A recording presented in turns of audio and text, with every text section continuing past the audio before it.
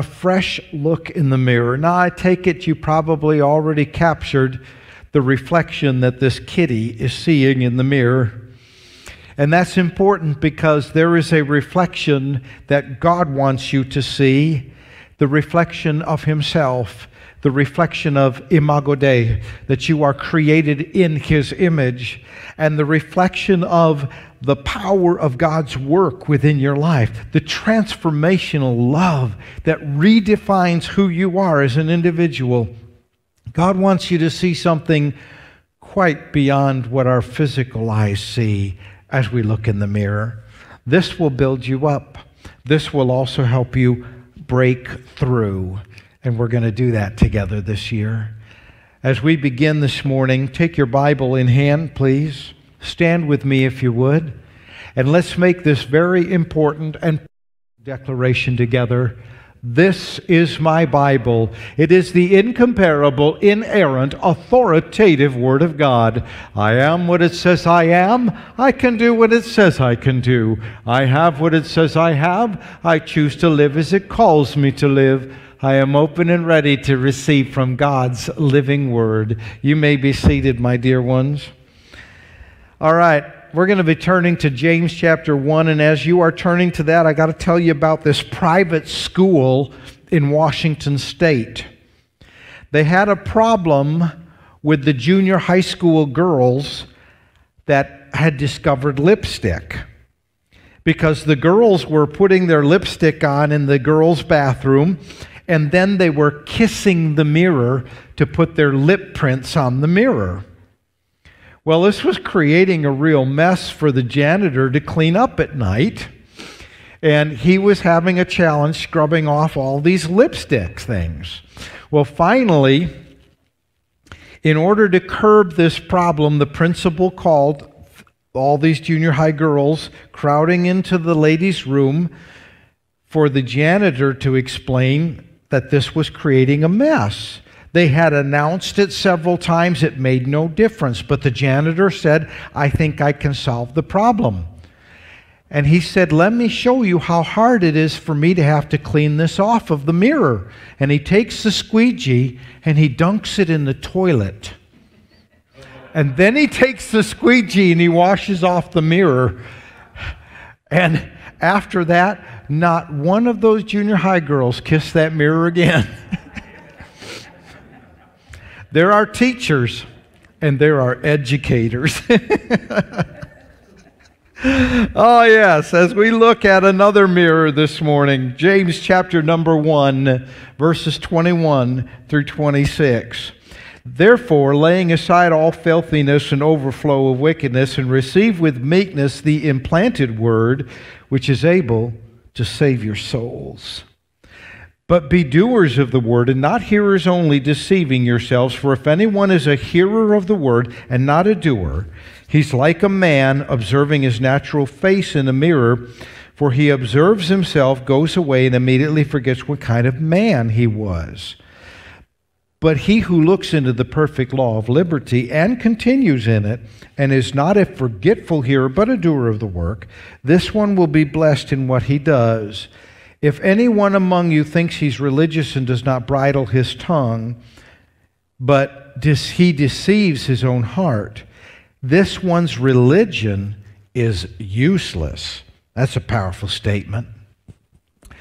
In order to understand what we're sharing today, let me put it into the context of where we have come from 2 weeks ago. We began talking about this concept of our words. Now, as we get ready to launch into this, and as I go through this review, I want you to do something important for me. I want you to interact with me on this opening question. How do you feel about yourself when you look in a mirror? You look in a mirror. Some people, they don't want to look in a mirror. When you look in a mirror, what percentage positive feelings do you have? What percentage of negative feelings do you have? Do you look in the mirror and it's like, I don't want to look in the mirror? I know some people that they say it's 100% negative. I know some people that can spend a lot of time in front of the mirror. And you might think they feel it's 100% positive, but it's because they are struggling with the negative that they're working so hard to make something positive. You tell me, from your perspective in your own life, what percentage of the feelings you have when you look at yourself in the mirror are positive versus negative? We'll have a few of those come together. I'm going to share those with you in just a few moments after I do the review and frame where we're walking together today.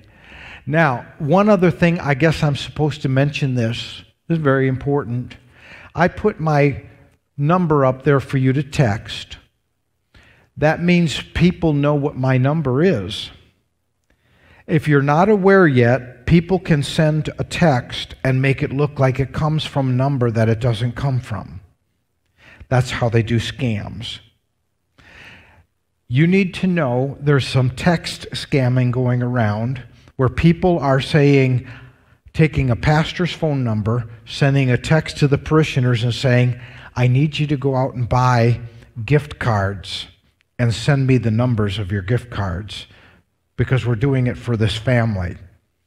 I will never text you about asking for money, gift cards, or anything like that, okay? Be aware if you get a text from my number and it says, could you go out and buy this, or could you go out and get this, and it's about money, it's not from me. Okay? Everybody got that? I want to keep you safe and protected. Unfortunately, there are a lot of scammers out there. This last week, I had one of them call me again to tell me about my car insurance. My car warranty was expired. I figured I needed to keep him on the phone because the longer I kept him on the phone, that was the less time he had to scam you.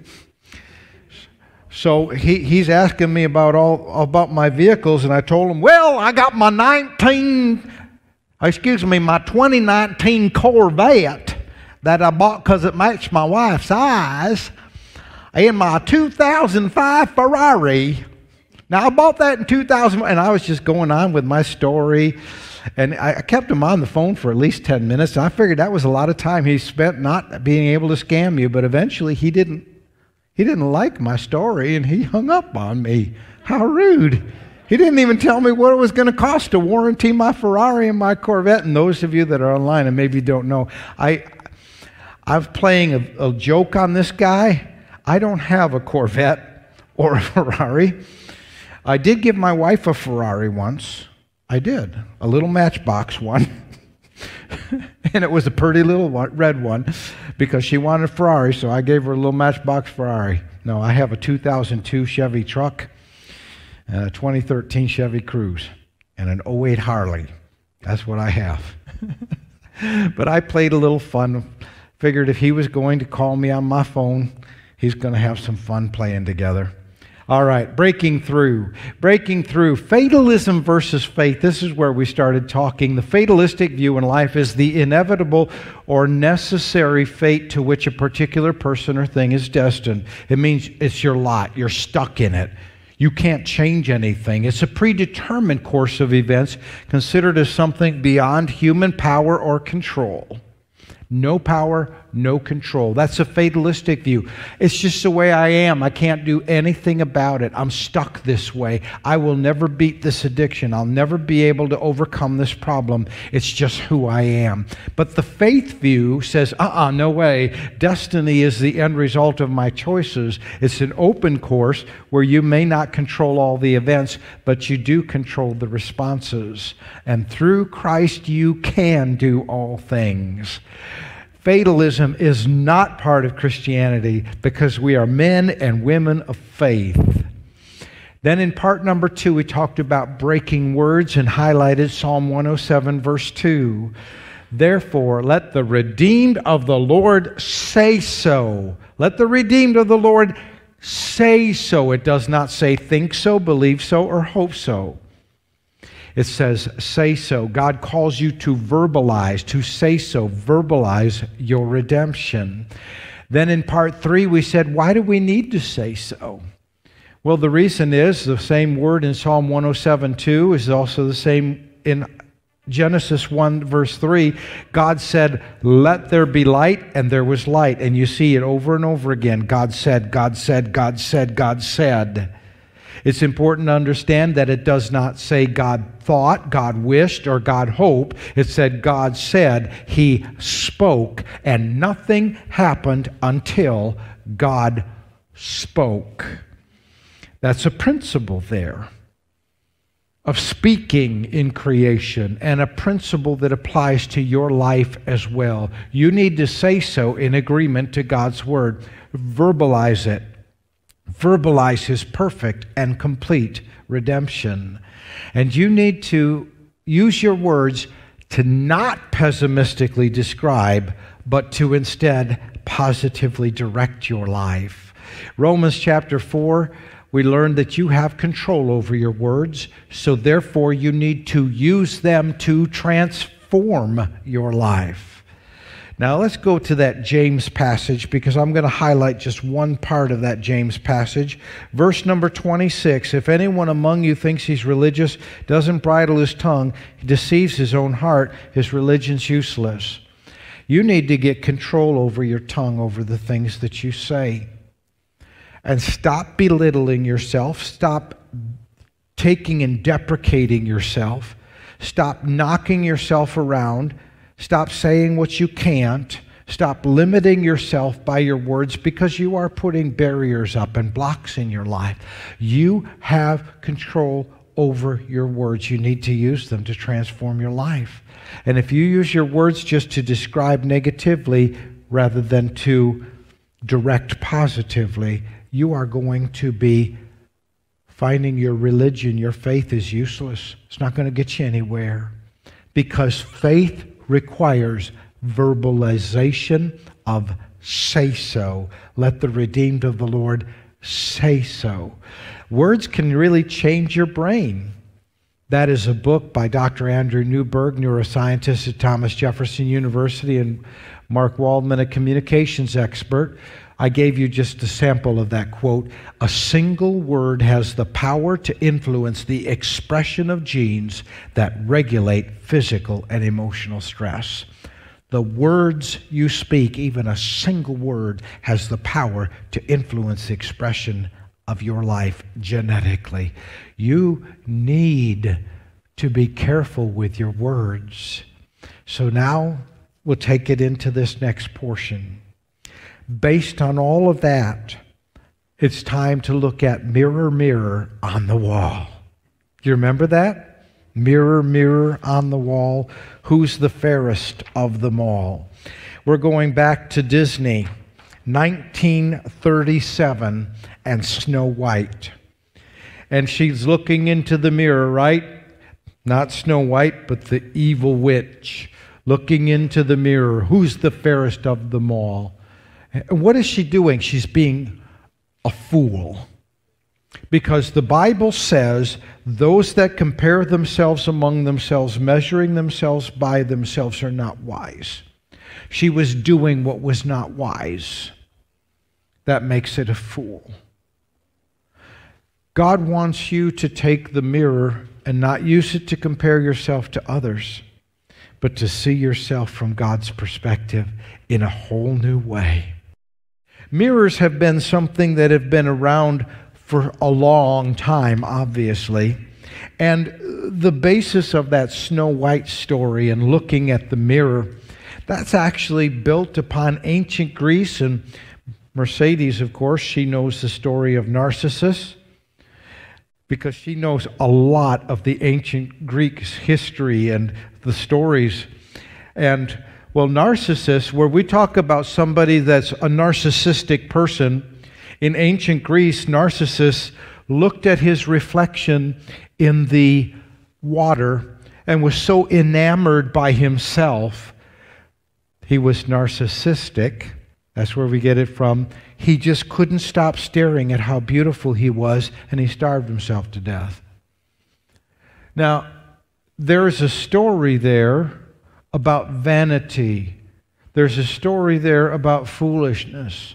And that's carried into not only a Snow White story, it's carried on to us all throughout our lives and calling us to take a look in the mirror with caution and with wisdom.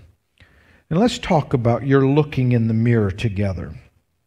Here are some of the thoughts you have. When I shave, I look into the mirror to find areas I missed. Therefore, I look for flaws to correct. It has both the negatives, the flaws, but also some positive corrections. That's interesting. And here this person says it's about 50-50. I feel 50% positive and 50% negative. This brother or this sister says, used to be 30% positive, but as I built my faith in God's Word, the positivity grows every day. I love that. Oh, I'm so glad it is growing. That's wonderful. All right. Here's another one. This one says about 75% positive to 100% positive. Sister says, good to see it growing. This brother says about 50-50, 50% positive, 50% negative. This one says 80% positive, but dropping yearly. You're basing it wrong, my brother. You're not getting older. You're becoming seasonedly handsome. And this says it's about neutral. It's about half and half. This one says, whoever said that these are the golden years never lived past 40.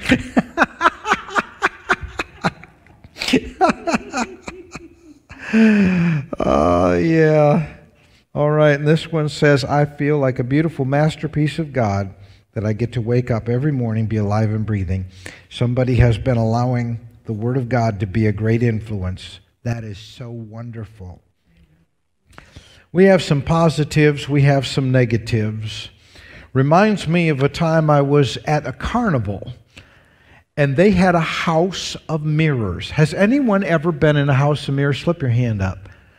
A good number of you. You know that experience is kind of unusual because you go in and you see yourself in all these different mirrors. There's some mirrors you look in and you look like you're really tall, and when I was a little kid I thought that was pretty cool. Then you go to another mirror and it makes you look like you're really short. Another mirror makes you look really skinny. Another mirror makes you look really fat. Every single one of those mirrors that I was looking into, I was seeing a reflection of myself. It was me in the mirror. But the mirrors distorted my perspective. And that's one of the challenges you and I have in life. There are people that will mirror back to you their perspective of you. But if it's not based on the Word of God, their perspective is distorted. You need to see yourself in the mirror of God's Word, not in the perspectives of this world. The mirror on the wall can lead to so much distortion and misfocus. You need to be careful. You need to be wise. You see, God's Word then takes this powerful concept right here in the book of James, and it uses the concept of the mirror to illustrate our perception of ourselves in light of God's Word. Let's take a look at this deeper and understand it in mirror of the Word. We look together at James chapter 1, once again, if you would please. James 1, starting at verse 21. Now it says here, therefore, lay aside all filthiness and overflow of wickedness. Lay aside, that means get this out of your life. All filthiness, which would be inappropriateness, garbage, wrong things coming out of your life, and overflow of wickedness. And these are strong statements. You need to get the garbage out of the life. And receive with meekness the implanted word, which is able to save your souls. Now, the first thing it's calling us to do here is get the garbage out of your life. Why? So it doesn't have the opportunity to define who you are. That's the context of this.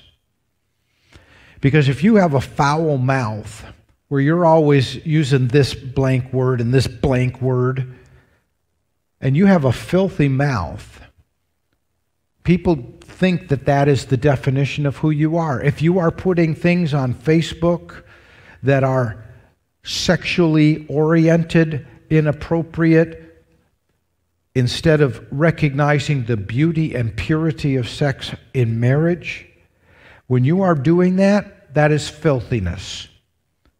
And that is inappropriate.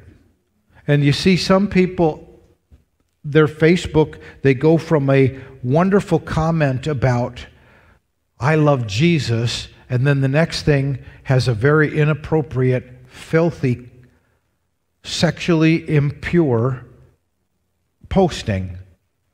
I see some people go from a serving God, loving, wonderful Facebook meme, to the next one, they got a bottle of booze. And that's the wickedness. God doesn't want you to have this garbage in your life. He doesn't want your life defined by alcohol. He wants your life defined by godliness. Take the garbage, get the garbage out of your life so it doesn't have the opportunity to define you. You are to receive the implanted word to produce God's image in your life. Receive the implanted word. Now, this idea of receive the implanted word, does that mean you just lay down on your Bible as a pillow and you'll receive it? No. Receive here is actually in the aorist imperative middle. Why is that important, Pastor? It's extremely important because the imperative means this is a command that God has given. It's not a, hey, I got a suggestion for you. No, God's commanding you, take the garbage out. You don't take the garbage out to get saved. You come to Jesus just the way you are. But once you do come to Christ, you need to take the garbage out so it doesn't define you as a believer. Do you understand that? You come to Christ the way you are, but when you come to Him, it's time to get the garbage out of your life so you are reflecting Jesus and not the filthiness and the wickedness of the world. This is a command, not a suggestion. And it's also in the middle voice in Greek. And that's really important because what this says is whenever it's in the middle voice, it means you are participating in the action and the results. It means God's not going to do it for you. It means you got to take the garbage out. You've got to take the garbage out yourself. And when you do, you are going to get to participate in the results, the cleansing in your life, the transformational process, the blessings that come from it, the new definition that results from it. You see, God wants to save your souls. Now, some people think, well, save my soul, that means I get to go to heaven when I die. Yep, but that sure is not all that it is. It's a whole lot more than that. Soterios, the word for salvation, actually means a whole bunch of stuff. I don't have time to highlight it all, but let me just point out the word here for soul isn't the word your spirit in the sense of your spirit goes to be with the Lord. This is your psyche. It actually uses the Greek word psyche. Your soul's your psyche. What do we talk about? Psychology. Who you are as a person, your psyche. God is able to save your psyche, who you are as an individual, as a person. God is able to transform you when you take the personal responsibility to get the garbage out of your life. Get rid of the filthiness, get rid of the wickedness, so the definition of your life is not based upon the garbage, but rather based upon your relationship with God. In James chapter number 1 and verse 22, take a look there, please. Verse 22 now says, be doers of the word. It says, but be doers of the word. This is instead of the other garbage. This is a call of God to, instead of let the definition of your life be wickedness and filthiness, it's time to let the definition of your life, but instead be a doer of the word and not a hearer only, deceiving yourself. A doer, not a hearer. Now that word doer of the word, actually, poetai, the Greek word here, means that you become the author of your condition. You take charge of your life to break through. This is where free will, once again, becomes so incredibly important in the Christian life. Because these are decision points. The first verse of 21 here that we looked at, it is all about decision points. Clean up your life. Take the garbage out. The second verse that we're looking at here, verse 22, it says, you are to become the author of your condition by taking charge of your life to break through. Some people, they wonder, I just never seem to get ahead. Well, you can't get ahead if you're just going to sit on the couch, right? You need to take action and recognize you have responsibility as the author of your condition. Now, Jesus will save you, but then he calls you to live your life for him and to, in the fullness of everything that you do, do it as unto him, the very best that you can do, as if you are doing everything just for him. Take charge of your life to break through. Don't wait for it to happen. Rise up in the name of Jesus, directed by his word, as a man or a woman of faith, and do it. Be a doer of the word, a take charge person. Now, the warning here is not to deceive yourselves, because we can deceive ourselves pretty easily, and instead of being the victors, we can just have a victim mentality. And I've seen a lot of people do that in life. Well, I just can't, get ahead, and I can't break through, and I just have all these problems, and I'm never going to be able to, and they just can talk themselves out of anything good. And they're just a poor as me victim. Well, we have victory in Jesus. He's my Savior forever. And the battle belongs to the Lord. And we're not just sitting there. We're going out in battle with the Lord. We're walking in victory, right?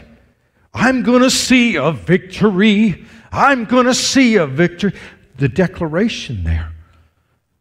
Don't deceive yourself as a victim. You are, Romans 8, more than conquerors through him who has loved you.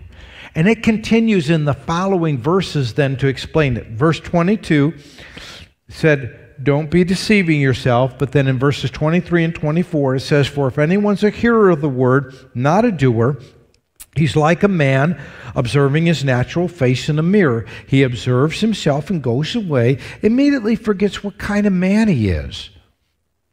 Let's take a look at this a little more. Not being a doer, not taking charge of your authorship of your condition, you end up being deceived. You need to be a doer, not a non-doer. And what does it look like to be deceived? It's a person who looks at themselves in the mirror, and then they are forgetting, the scripture says, they're not forgetting what they look like. That would be a mistake to think that that's what it is. It says, but what kind of person you are. It doesn't say what you look like, but rather what kind of person you are. Did you catch that? Look again. Verse number 24, he observes himself, goes away, and immediately forgets what kind of person he is. Not what he looks like. You see, the mirror is so important because the mirror doesn't just define what you look like, but God's Word explains that the mirror gives you more than just an image. It creates and it reinforces a definition of yourself. And when you look into that mirror, if you're not following through with God's Word in your life, you're going to forget what kind of person you are, that you are a blood-bought, blood-washed child of the living God. You're going to forget that you have been redeemed. You're going to forget it, and what you're going to do, you're going to start thinking those filthy thoughts, start living that wicked life, and posting it on Facebook, and people don't really know what kind of person you are other than, well, they're a person that says they're a Christian, but then they go out and do all these other things and post all this other stuff, and they just can pretty much figure out you're just a hypocrite. Are you understanding me? And I don't mean that in a harsh or mean way.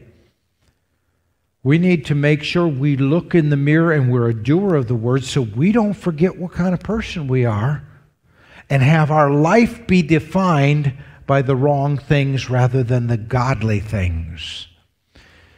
So there's a promise here. Look at verse number 25, please. Verse number 25 then says, "But he who looks into the perfect law of liberty and continues in it, and is not a forgetful hearer, but a doer of the work, this one will be blessed in what he does." Now just notice it also doesn't say a doer of the word, it's a doer of the work. The work. Because the word calls us to work. This man will be blessed in what he does. Again, I want you to say this right out loud with me. "But he who looks into the perfect law of liberty and continues in it, and is not a forgetful hearer, but a doer of the work, this one will be blessed in what he does." You want to be blessed in what you do? You want your relationships to be blessed? You need to get your life to line up with God's word. Get the filthiness and wickedness out of your life. You want to be blessed in your work? You need to follow through and be a doer, defining your life by God's design and not by the wickedness and filthiness of this world, which is so pervasive. This is the perfect law right here of liberty. You see yourself in the perfect law of liberty, God's word. He doesn't just look, but he continues in the word. After he sees what kind of person he is, he says, "This is what I'm going to be." This is the authoritative word of God, the inerrant, infallible word. I am what it says I am. That's what you said, isn't it? I am what it says I am. You need to believe that and to continue in that, because there is for you and for every single one of us, a potential to forget what you are in the midst of the negative voices around you. And there are a lot of negative voices around you in this world. A lot of negative voices that tell you you'll never amount to anything, you're not good enough. Why don't you just shut up and sit down and just stay out of the way? A lot of negative voices that will put you down, or like a lot of negative voices that will just, "Oh, you're just a racist. You're just an idiot. You're just a this or you're just a that." And they just want to try to label you and define you and negatively put a lid on you to prevent you from living out the life that God has for you. But there's a promise here that if you will be a doer, take charge to author your condition, you will end up blessed. You rise up, you take charge of your life. You start recognizing, I'm going to live my life the way God wants me to live it, and not under the peer pressure, not under the garbage of this world. And you will be blessed, it says. Now that word blessed happens to be the same word as blessed in the Beatitudes, makarios, which means happy. And it's not just happy personally, but you are happy to the point where people envy your life, where people look at you, and not in a negative envy, but in an envy that says, I want what that person has. I want to be like that person. I want to have my life be defined like theirs is. I want the positive encouragement they feel. They will look at your life and they say, I want what you are. Whatever you got, I want it. That's how we want to live. And if we will be people that will live out the Word of God in our lives, letting the redeemed of the Lord say so, it will be transformational. I'm going to tell you this. You need to look into God's Word as your mirror to define and reinforce who you are.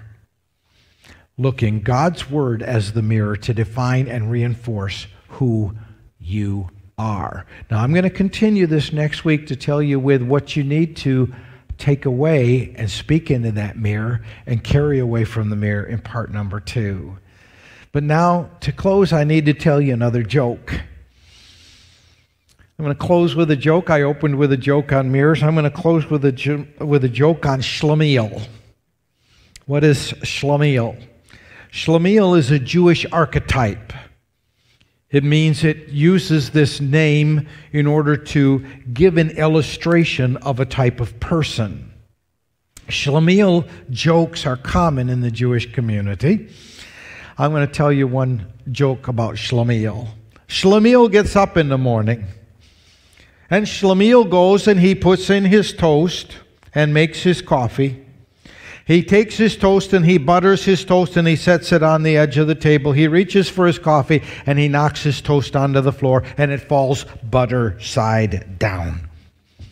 Every morning it's the same thing. Schlemiel gets up, Schlemiel makes the coffee, Schlemiel butters his toast. He butters the toast, he sets it on the edge of the table, reaches for his coffee, bumps the toast and it falls, and it always falls. Again, butter side down. But one day, it's a new day. The sun is shining, the birds are singing, it's happy outside. Schlemiel gets up, he butters his toast, he puts it on the edge of the table, he reaches for his coffee, he knocks his toast, and the toast falls down, butter side up. And Schlemiel's all excited. He goes running outside. Rabbi, Rabbi. He runs to the rabbi to tell him, Rabbi, Rabbi, I am no longer Schlemiel. The rabbi says, Schlemiel, what are you talking about? He says, well, this morning I get up, I butter my toast, I set it on the edge of the table, I reach for my coffee, I bump my toast. It falls on the floor, but it falls butter side up. I'm no longer Schlemiel. And the rabbi says, silly Schlemiel, this morning you buttered your toast on the wrong side.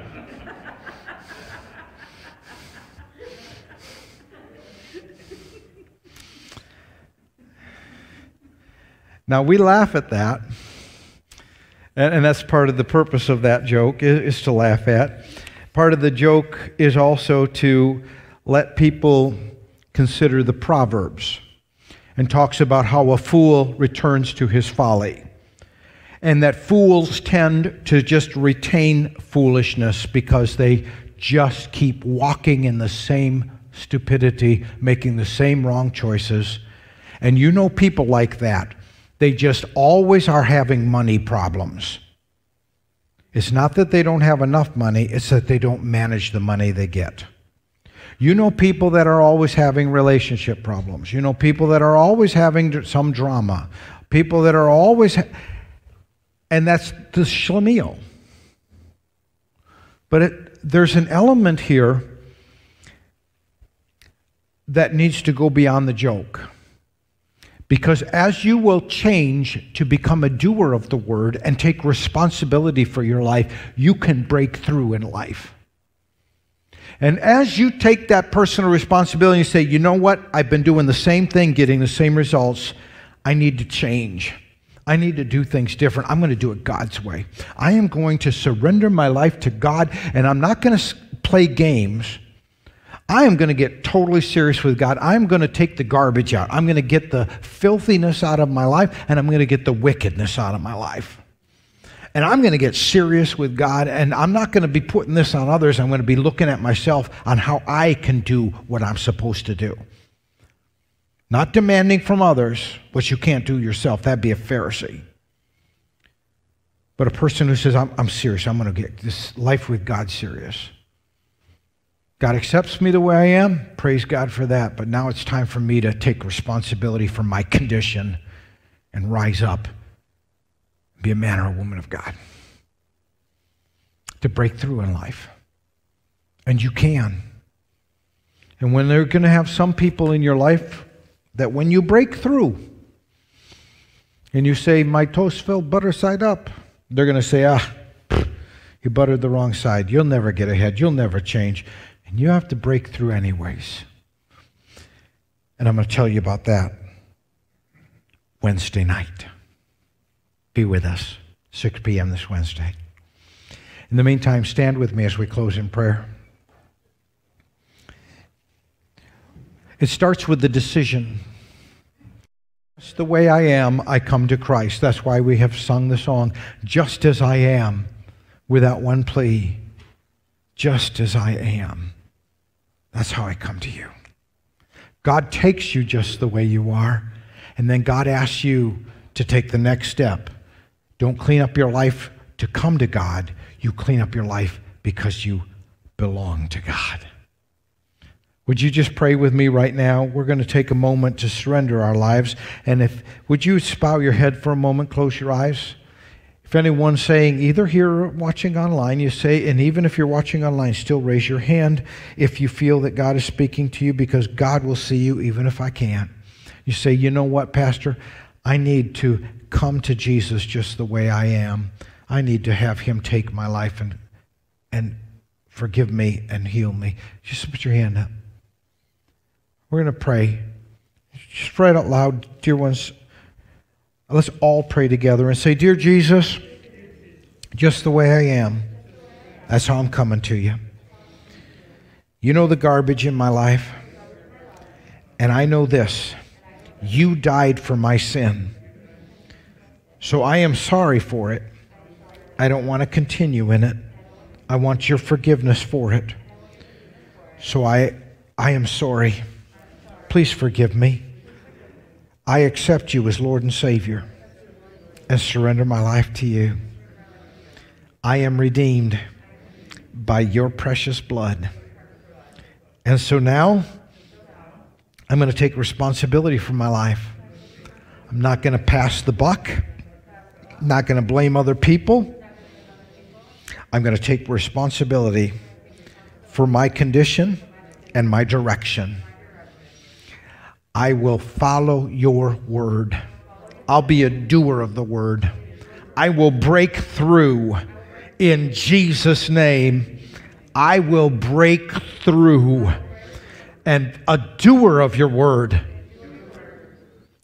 I thank you for the power.